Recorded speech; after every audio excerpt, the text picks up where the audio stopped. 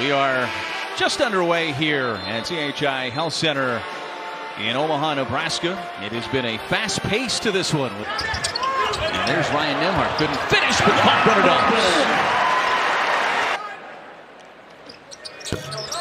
Kind of missed them both. Hawkins, though, with the offensive glass and the putback. Keep our eye on that one, whether he's going to come back in the game or not, but he is so valuable to this team, obviously. In the corner, O'Connell rises up for three. Well, last time out, he had 17 points in 17 minutes. So Coach McDermott saying, guys, that's exactly what the scouting report said, and nobody can stop him. O'Connell dips underneath. Got a call for it if you're Kalkbrenner. Look inside to Hawkins, who got free. Creighton with the basketball now. O'Connell. We're on the right side to Alexander. Into the corner. Open for three for Nembhard. 6 minutes remaining here in this first half.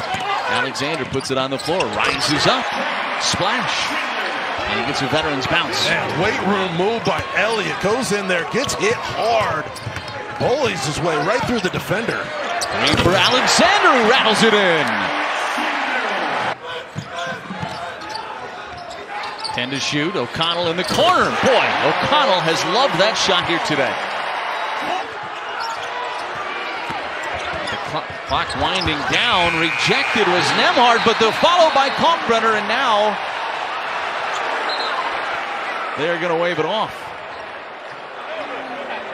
Nembhard on the floor in a little bit of pain. That's an injury Creighton cannot afford to have. Ryan Nembhard coming off the floor. Greg McDermott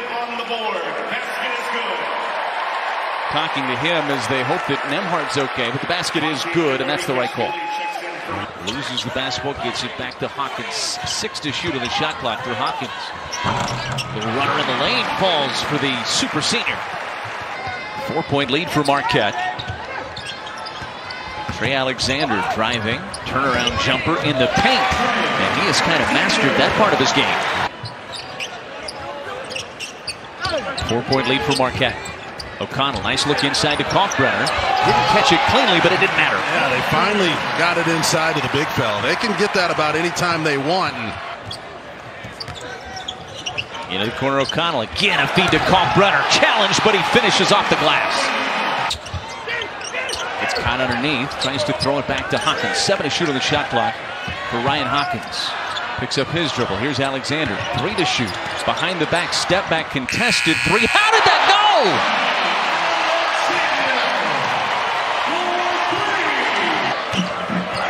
Lewis working against Nembhard. A little bit of a mismatch there, but they take it away.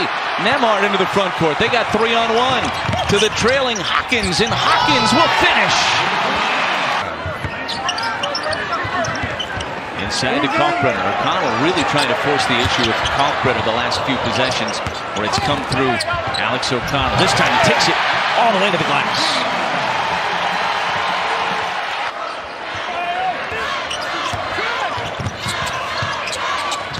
O'Connell again, working against Cam Jones, finds Kalkbrenner. He bends the rim.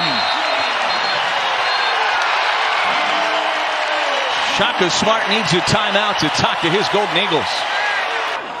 Need to shoot the shot clock. Nembhard puts it on the floor. Loses the basketball into the hands of Alexander. Back out Nembhard for 3. Yes! Nembhard with the first 3 of the second half for Creighton. Attacking the glass. Hawkins out to Nembhard. Step back for 3. Yes! Ryan Nembhard heating it up. Let me help. Alexander to Hawkins. Hawkins double pump in the paint and got the friendly bounce. On the defensive end, especially for Marquette. Here's Nembhard. Picks up his dribble. Feeds to Kalkbrenner. 5 to shoot. Now Nembhard again driving. Baseline. Somehow he got Creighton to get Hawkins the ball in a scoring position the next couple times. Loses the basketball. Here comes Nembhard. Accelerating. Finding the trailing Hawkins. And Creighton leads.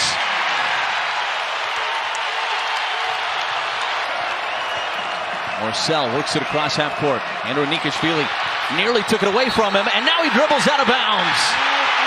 What defense from Andrew Nikashvili.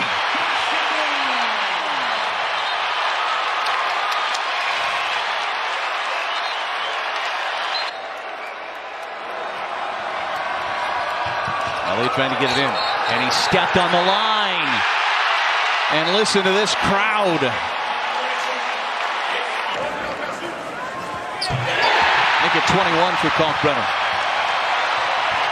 Marquette will get it in. Elliott is fouled by Andrew Nikashvili. But it's going to be tough for Marquette here. Alexander gets it in to Ryan Hawkins, and the clock will expire. The Creighton Blue Jays survive an incredible basketball game here this afternoon against Marquette.